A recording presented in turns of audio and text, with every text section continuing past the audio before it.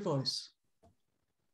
Hello, I'm Helen Good, and I'm a part of the Elizabethan Star Chamber project, which is trying to make sense of the National Archives class STAC 5.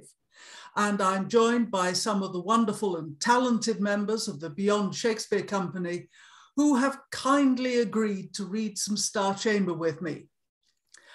Following the Beyond Shakespeare method, we're just going to read and discuss. Our readers today are Alan. Hi, Alan, based in Suffolk. Sarah. Sarah Blake, actor, writer and director based in Germany. Liza. Liza Graham, based in London. Emma. Hello, I'm Emma Kemp. I'm an actor and I'm in London. Rachael. Rachael, actor on the East Coast. And finally, but by no means least, Eric. Hi, I'm Eric. I'm based in the dark. And today's case is Calveley and Seagrave, which is from Leicestershire in 1586. And we start the bill of complaint with Rachael. To the Queen's most excellent Majesty, most humbly showeth unto your Majesty your obedient subject Hugh Calveley of Leigh in the county of Chester, Esquire, that whereas Sir George Calveley, knight deceased, was lawfully seized in his demesne of fee of and in the manor of Scalford within the country of Leicester, and so being seized, took and received the issues, rent, and revenues of the same during his life, and thereof died seized, after whose death the said manor descended and came to your sad subject as brother and heir of the said Sir George, by and after whose death that your said subject entered into the said manor, and the issues and profits thereof took by himself and his tenants and farmers. So if it is, if it may please your Majesty, that one Rafe Seagrave, gentleman Robert Wryght and John Tette, not regarding your Majesty's laws nor statutes nor punishments thereof, have of late, that is to say, the 18th day of August in the 7th and 20th year of your Majesty's reign at Scalford aforesaid, within the said county of Leicester, riotously and unlawfully, together with a great number of other lewd and evil-disposed persons, your said subject, unknown, with staves, pitchforks, swords, bucklers, and other weapons, as well invasive as defensive, assembled themselves together in great routs, and there continued by a long space in great terror and affray of her Majesty's said subjects their inhabiting.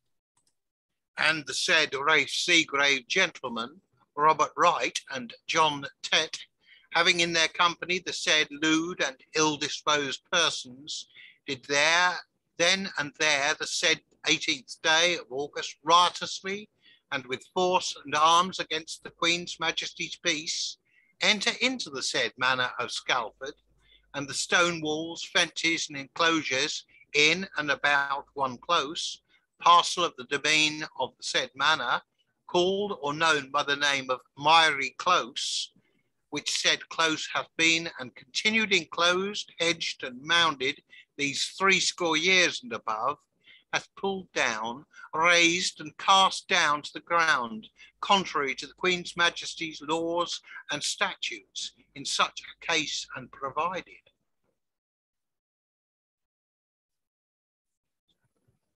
It may therefore please your Majesty, the premises considered, and to the intent such malefactors may receive such condign punishment for the offences according to law, so as they and such like malefactors may be hereafter restrained from such outrage so committed, to the breach of your Majesty's laws and the terror of your Highness subjects thereabout inhabiting.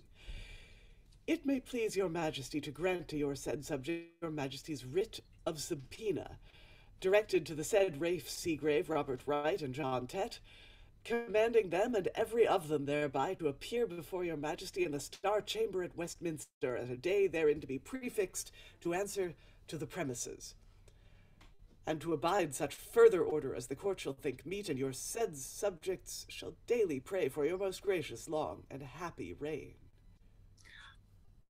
Well, straightforward enclosure riot. Happened all the time. Someone enclosed some land, the neighbours got together, pulled it down, maybe fighting off other people at the same time. Happened for a long time. Enclosure riots go back a long way and they continue a long way into the future. Rachael. So by enclosure, do they mean something like a fence, like there to represent the property line? Was it, something like, because there's a thing when they were doing with the American West, how a lot of it gets fenced off after a while because people don't want the cattle to come and graze on, the crops, their crops. Yeah, the owner of the manor, agricultural England seems to have been divided into manors. And these manors, there was often, if you had land in the manor, you also had certain rights over the common of the manor.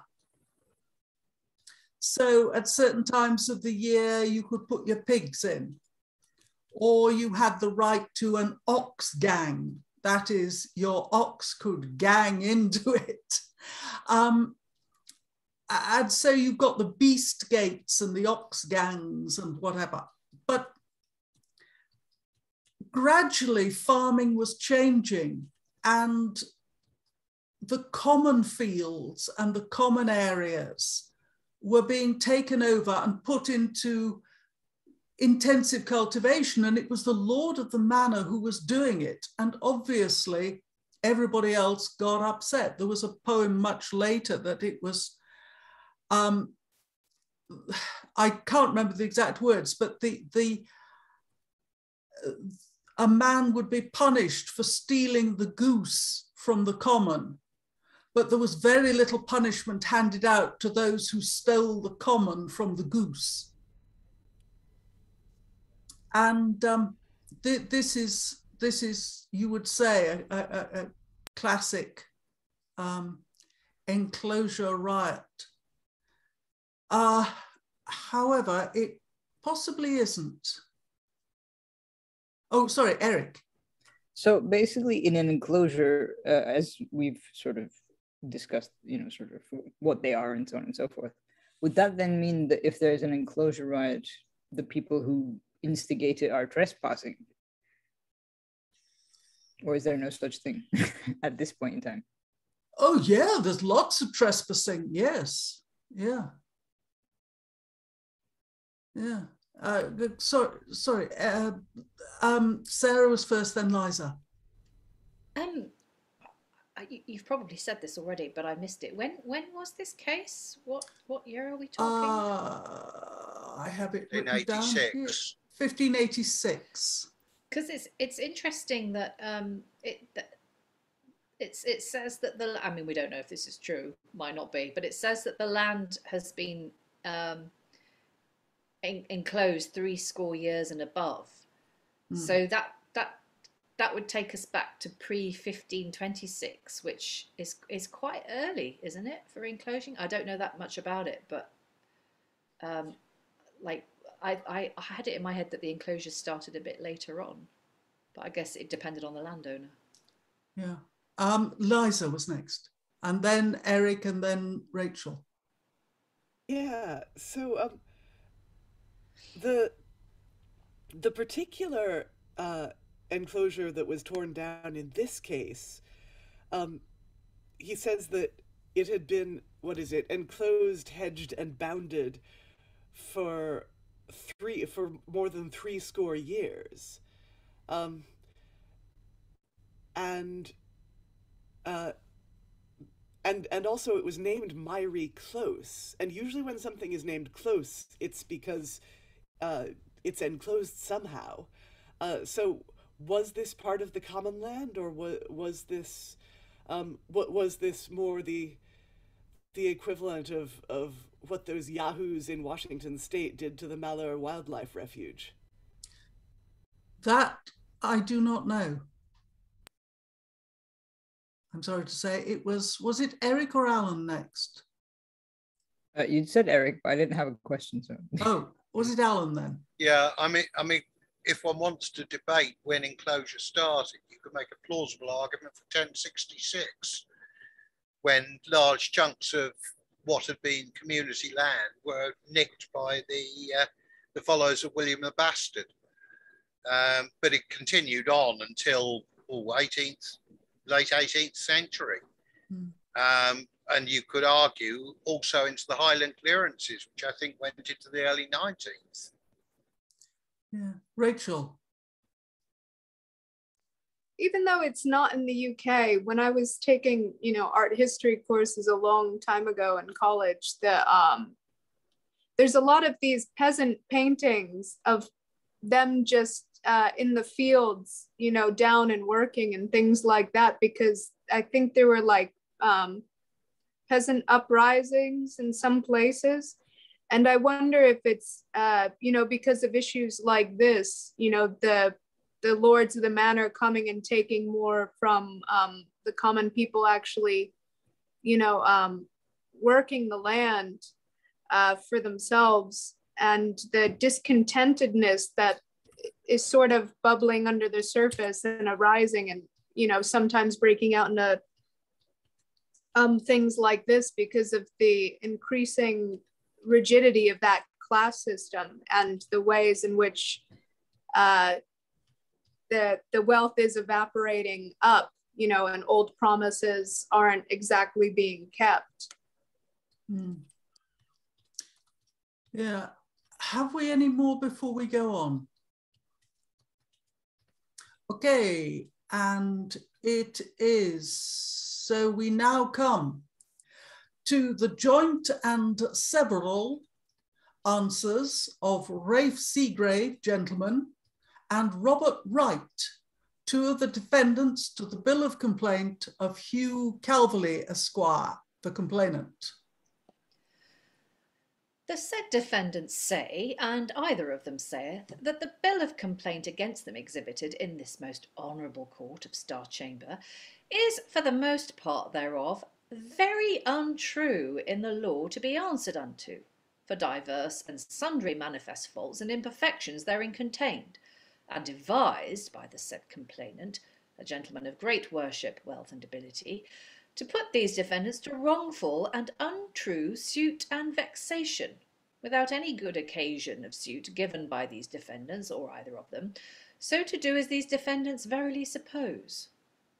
Nevertheless, the defendants, for a full and perfect declaration and setting forth of the whole truth, touching so much of the complaints bill as by any ways or means concerneth these defendants, or either of them, the said defendants say, and either of them saith, that in these defendants' opinions, by the death of the Sir George Calveley Knight in the bill of complaint named, and to these defendants' knowledges, there did descend unto the complainant Hugh Calveley, as brother and next heir unto the Sir George Calveley, a manor in Scalford in the county of Leicester, by force and virtue whereof the said complainant did, as these defendants do verily suppose, take the issue and profit thereof, and was thereof seized in his demesne as a fee, as those defendants think. But Rafe Seagrave, one of these defendants, further saith that he, being seized of a chief house or capital messuage in Scalford aforesaid, and of divers and sundry lands and tenements to the same, belonging to an estate of inheritance to his own use, that true it is that he, this defendant, and all those whose estate he then had, of and in the same messuage lands and tenements, have accustomed and used to have, time whereof the memory of man knoweth not to the contrary, common in the parcel of ground called the Mirry Close, at all times in the year, for the cattle commonable as appurtenant and belonging to the said messuage and lands.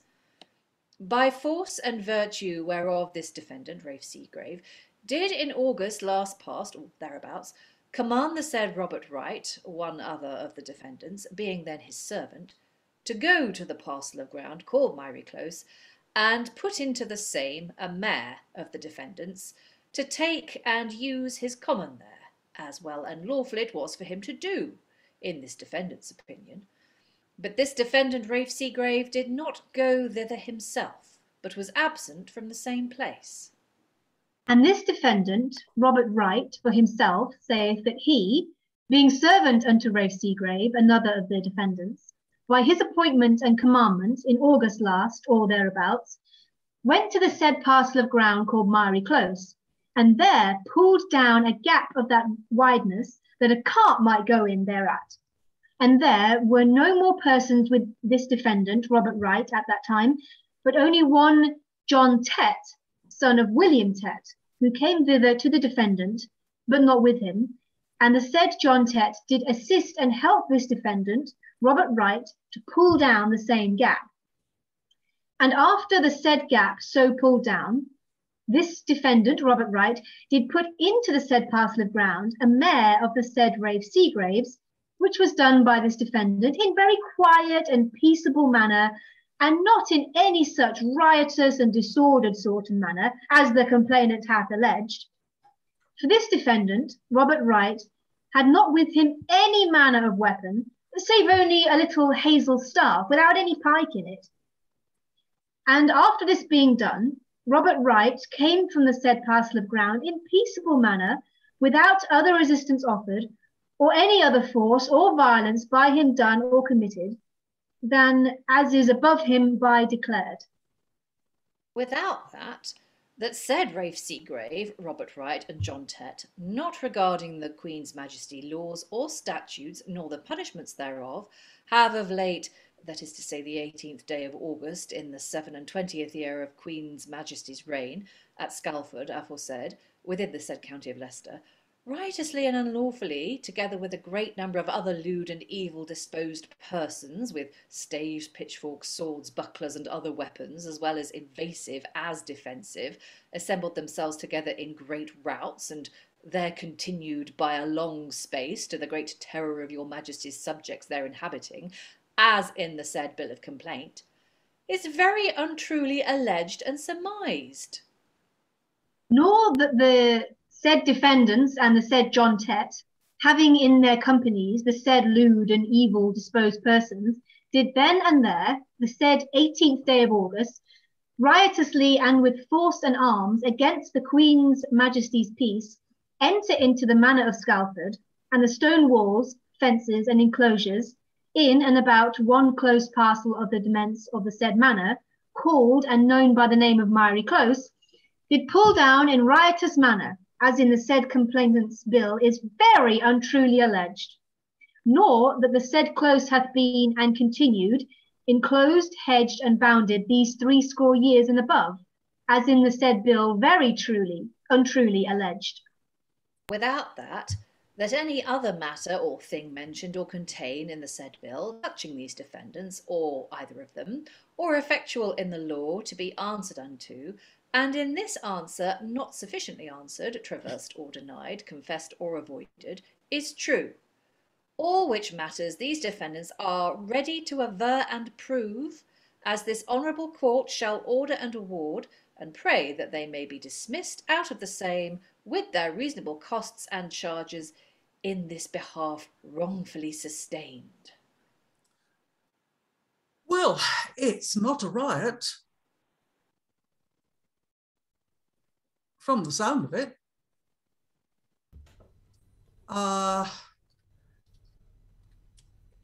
If Star Chamber were to hear it, it would have to be a riot.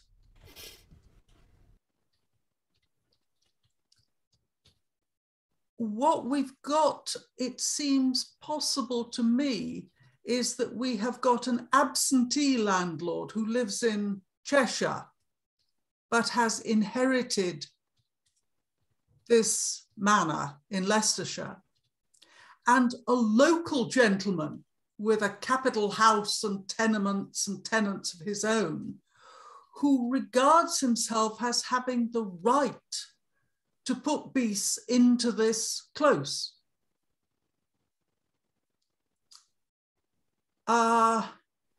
Sarah. It makes me think that perhaps with the previous owner, the previous Sir Calveley, whether he was a George or whatever, the one who died before the current guy inherited, he probably had an arrangement with him that he could put his mare on that land, and they maybe had an informal arrangement. And then when the guy dies and the estate is inherited by someone who isn't local, they then, you know, that's where the conflict arises, and maybe that he builds it into a bigger case than it actually was in order to get it heard by the Star Chamber. It's possible, but I mean, he never says he was there by permission. He says it's commonable. He has commonable beasts, and they have a right, because of the place where he lives. His holding gives him also a right to put so many beasts for so many days or into the common. I think it's a nice measurement that it's a gap big enough for a cart to go through.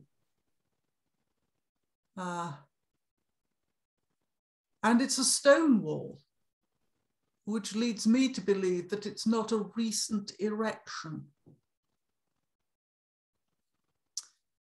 Any more before we go on? Liza. Presumably it's a dry stone wall, which is how they're able to pull down enough so a cart can get through. I'm not sure what the field walls are like in Leicestershire, but yes, maybe.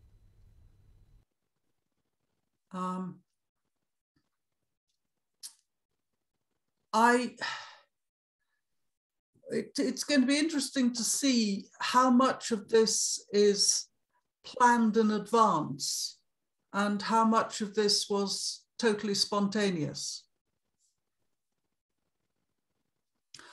Right, shall we continue? Yep, good. The answer of John Tette, one of the defendants to the bill of complaint of Hugh Calveley, Esquire, complainant. The said defendant by protestation says that the said bill of complaint against him and others exhibited into this most honorable court of Star Chamber is for so much as thereof as by any ways or means doth touch or concern this defendant very uncertain, imperfect, and insufficient in the law to be answered unto. For divers and sundry manifest and apparent faults and imperfections therein contained, and devised by the said complainant, being a gentleman of great worship, wealth, and ability, only to this end, to weary the said defendant, being a poor man without either just or lawful cause so to do. Nevertheless, the said defendant, the lawful and perfect declaration, and setting forth of the whole truth, touching and concerning the material contents of the said bill, saith that he, this defendant, dwelling in Scalford within the county of Leicester, in a house with his father about the 18th day of August in the 7th and 20th year of the reign of our sovereign lady, the Queen's Majesty that now is, did go from his father's house unto a place commonly called the Miry Close, lying and being within the fields and territories of Scalford aforesaid, having no person in his company, nor carrying with him any weapon at all, save only a pitchfork, which he carried usually with him. And at his coming thither, he found the said Robert Wryght mentioned in the bill, servant of the said Master Seagrave, in the bill likewise named, who was pulling down part of the fence enclosing the close, which was common for the whole or for the most part of the inhabitants of Scalford. And this defendant, finding Robert Wryght pulling down the said enclosure, did help him afterwards to pull the same down, which they did without any resistance or any other company with them. And after that, this defendant and Robert Wryght had made an end thereof. For that time they quietly departed, this defendant to his father's house, and Robert Wryght, as this defendant thinketh, to Master Seagrave's house, his master. And after that used no other riotous dealings in and about the same piece or parcel of ground called Mire Close. Without that the said Rafe Seagrave, Robert Wryght, and this defendant, or any of them not regarding Queen's Majesty's laws nor statutes, nor the punishment thereof, did neither the time or in the bill of complaint mentioned, nor at any time before or since, riotously or unlawfully, together with a great number of other lewd and evil disposed persons with staves, pitchforks, swords, bucklers, and other weapons, as well invasive as defensive, assemble themselves together in great routs, and there continued by a long space in great terror and a fearing of her Majesty's subjects then inhabiting. Nor that Rafe Seagrave, Robert Wryght, and John Tette, this defendant, having in their companies the said lewd and evil disposed persons, did, then and there, the said 18th day of August, riotously and with force and arms against the Queen's Majesty's peace, enter into manor of Scalford, and the stone walls, fences, and enclosures in and about any close, parcel of the demesnes of the said manor, called or known by the name of Mire Close, did pull down in such sort as in the said bill of complaint is untruly alleged, or in any other manner and form than before in this answer is truly declared, or that all the said close hath been and continued enclosed and hedged these 80 years and above. For this defendant thereunto saith that part thereof was enclosed not much above 20 years agone, but did lie common. And without that any other matter or thing mentioned or declared in the said bill concerning this defendant, material or effectual in the law to be answered unto, and in this answer not sufficiently answered, traversed or denied, confessed and avoided, is true to the knowledge of this defendant. All which matters this defendant is ready to aver and proof, as this most honourable court shall order and award, and prayeth to be dismissed out of the same with his reasonable costs and charges in this behalf wrongfully sustained. Right, thank you. Yeah, it's the Tette and Wryght are telling more or less the same story. They didn't conspire beforehand. One met the other and lent a hand. That's their story. We're then going to move on to the interrogatories.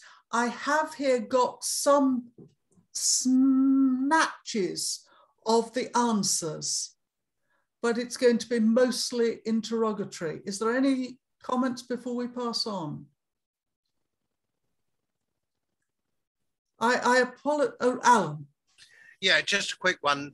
It may confuse the listener that what's happened is, for convenience, the responses are coming from the same person. We've just split them across a number of voices to avoid people having huge chunks of text to deal with.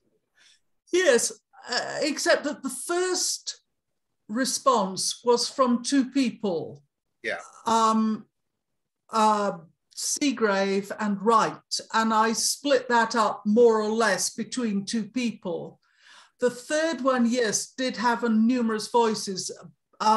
that there were in fact two answers to the same bill. I mean, it's possible to get 9 or 10 answers to a bill if there are a lot of if there are a lot of defendants and they all have different stories to tell. Some saying this is nothing to do with me, and the others saying we were entirely justified. So you get quite a separation sometimes between the various defendants.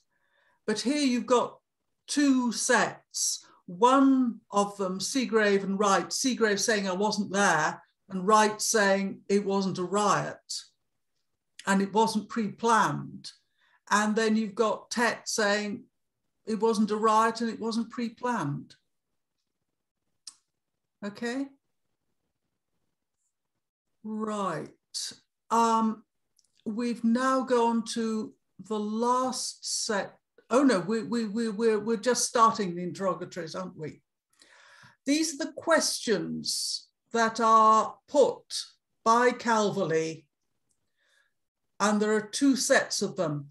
The second set, actually, I have some answers, but we'll read the first set first. So these are interrogatories to be administered on the behalf of Hugh Calveley, Esquire, against Rafe Seagrave, gentleman, defendant. Imprimis, whether were you present in or around about the 18th day of August last past at Scalford within the county of Leicester when one Robert Wryght and John Tette, two other of the defendants, did pull down a wall that enclosed a close there of the said plaintiffs called Miry Close, and how far were you then distant from them? What weapon had you at the same time, and whether did you appoint or command them, or either of them, to break down the said wall? And whether did you, or by your staff, or otherwise show and appoint them, or either of them, where the same should be broken? And how much thereof should be pulled down? And what weapons had the said Robert Wryght and John Tette with them at the breaking down of the said wall? And what other persons were there besides yourself to aid and assist them to do the same fact? Item, whether did you, when one Whitworth's man told you you did the plaintiff wrong to pull down his walls, make answer again, you would pull them down whatsoever came of it, or words to the like effect? And where were you when you made this answer, and how was it, and when was it made?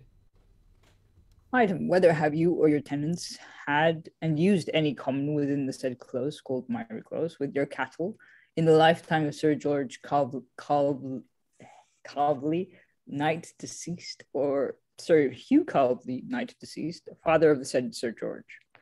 And if you have, then when, how often, and which of you have had such common? And with what cattle? And how long is it since the enclosure was made? And whether any usage of common has been had there since the same enclosure before this pulling down of the said wall? Item, what manner of common do you pretend to have in the same close, and for what cattle, and for what season of the year, in respect of your tenants, and how has it been used during the time of your remembrance? Okay, we'll move straight on unless there's a problem. No.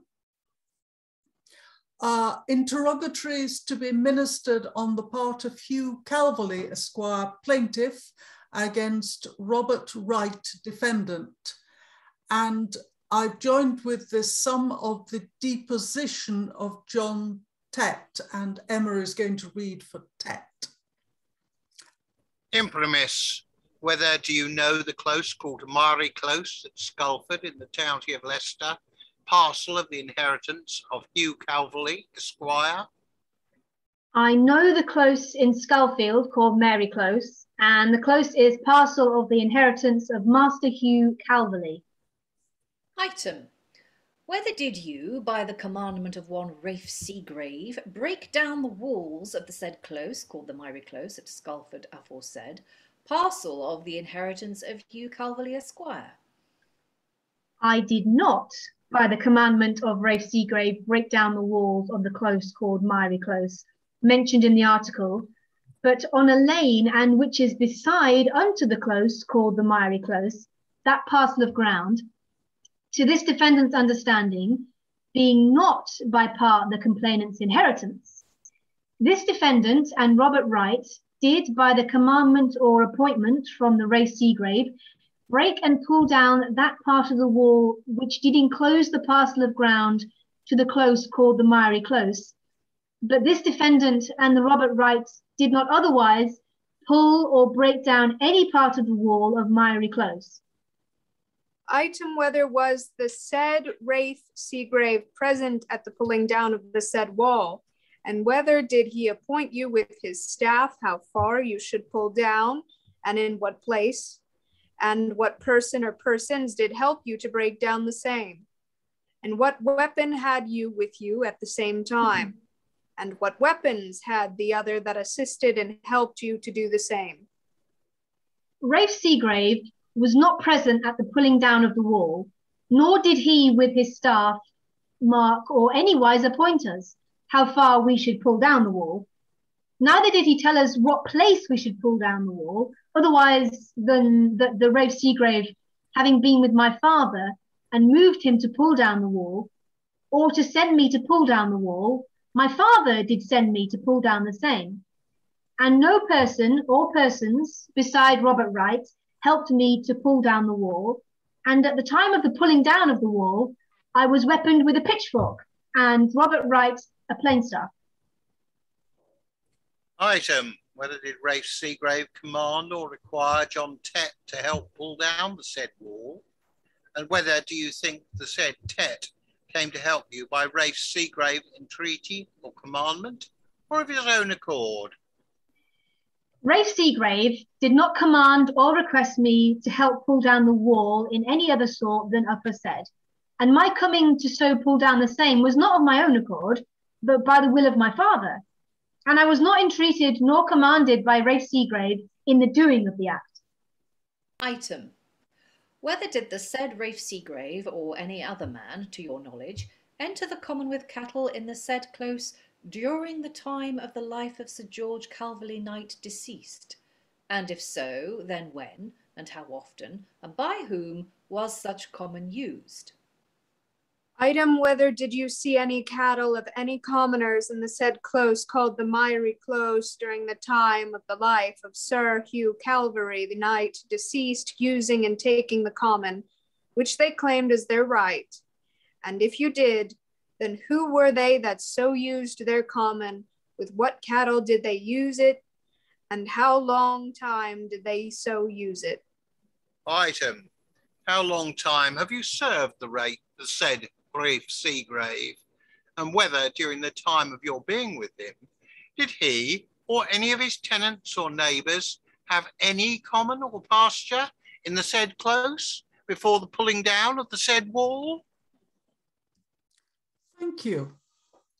Well, we've got an interesting situation here.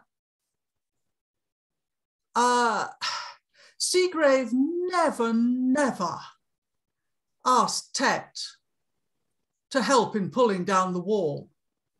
He just told Tette's father to send him along. It's what I believe is known as a cutout. Rachael. No, I was going to say, some of these things in a modern court of law, I wonder if they'd be considered like leading questions based off assumptions. Yeah.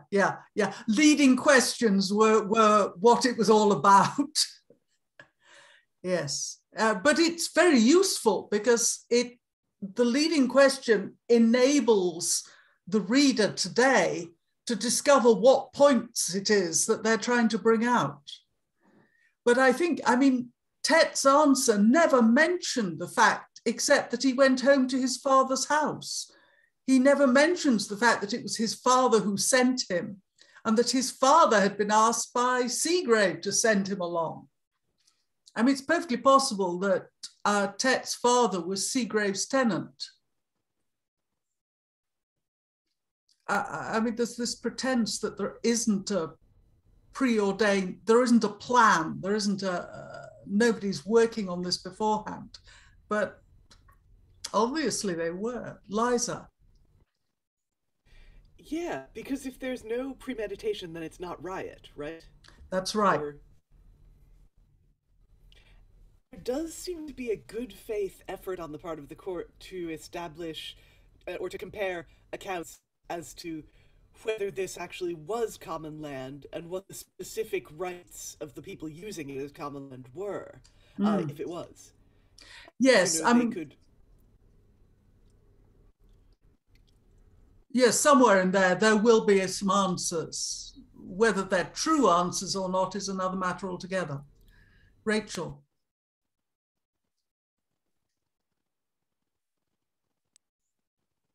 She's forgotten what she was going to ask. Anybody else want to chip in their two penneth? Because if not, I have something that I will. Rachael has remembered. Yes. I was going to ask, when you showed up to court, how was it done back then? Was it innocent until proven guilty or guilty until proven innocent? Well, if the Attorney General was bringing the case, it was rather guilty until proved innocent. In theory, though, it was always innocent until proved guilty. That's long been a maxim. But of course, when a jury can be brought before Star Chamber for having given the wrong verdict, the government does have quite a lot of sway in cases in which they are interested. What they're mostly interested in doing is making sure people pay their taxes and don't cause riots.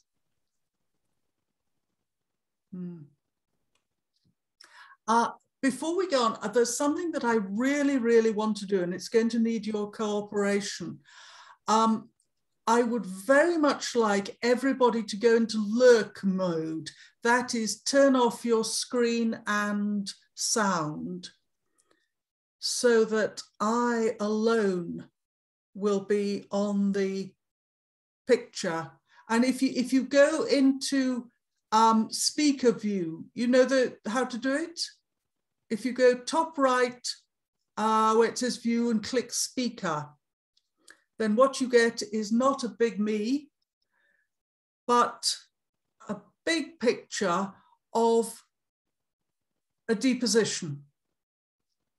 Now you will say to yourself, that looks pretty difficult, and you're not wrong. But what you have here is something that we have just read. So the first line that's fully visible is John Tette, spelled T-E-T-E, of Scalford in the county. The next line is in the county of Leicester, and the next line is Weaver, sworn, etc. Now, if you then go down another 3 lines, it says, called the miry close and. Now, you may not believe me, but it certainly is what it says. Now, these are a lot easier to read when you've read the questions to which the answers are given. This is to the first he saith, he doth know, is the top line of John Tette's answers. So this is why you have got such a limited amount of responses, because I didn't have very much time. Now, if you would like to return, nice people, to speaking and seeing, I just wanted the folks at home to understand that this is not altogether simple. Alan. Yeah, thank you for what you've done on this. One thing that struck me 2 or 3 times going through is this description that comes up in responses describing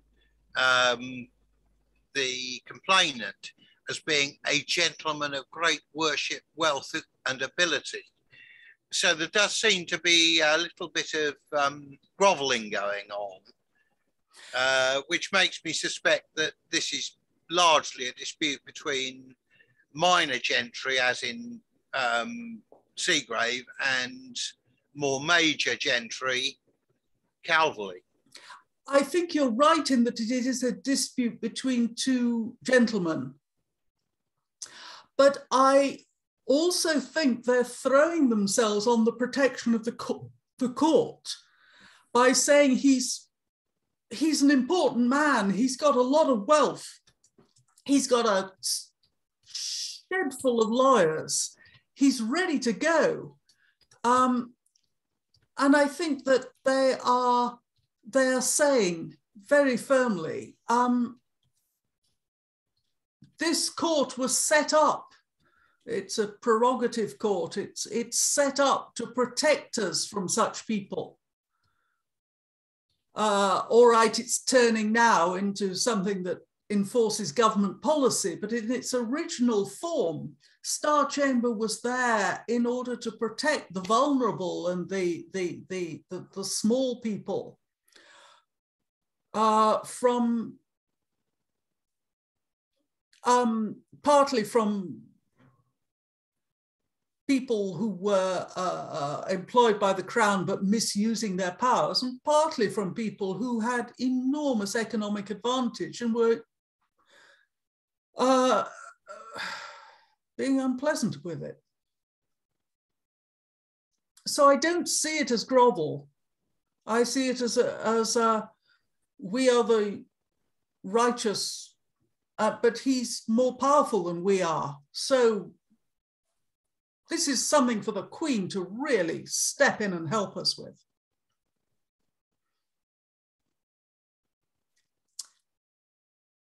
Do we have further? Rachael. No, I was just gonna say that I guess that sort of link that we've got in both of these cases that we've done today, the other case being in another video, but of these very powerful individuals or almost conglomerates versus the little guy. However, the little guy defines themselves, whether they're in the country or in the city or smaller towns. You know, I'm not exactly sure. Was it Leicester? Leicester. Leicester. We call it Leicester, Subpoena, Demean. They're all very, very, it's all Norman French. Don't worry about it. The Brits get it wrong all the time. When you move to Britain, you go through 3 stages. The first is when you mispronounce place names accidentally. The second is when you've learnt how they're pronounced and you pronounce them scrupulously perfectly and you look down your nose at anyone who doesn't. And the third stage is when you start mispronouncing them deliberately to piss off the British people. I'll remember that. Yeah. Alan. Standard question, do we know if this case or the one we did earlier actually got any further than the original depositions? I doubt it. This is obviously not a riot. Nobody seems to be able to bring any proof that it is a riot.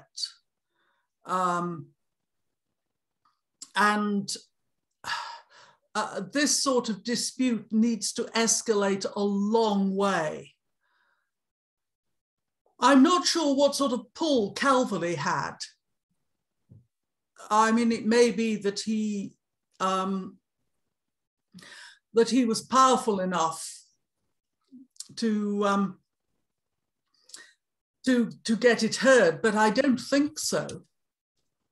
And if I wouldn't have thought that Star Chamber, because he was the one who took it to Star Chamber, I don't think that Star Chamber would be his route if he was a local magnate.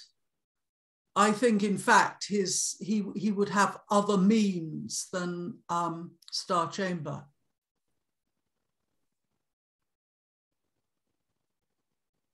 Are we? It's been a long afternoon. Are we done? Pretty much. Okay.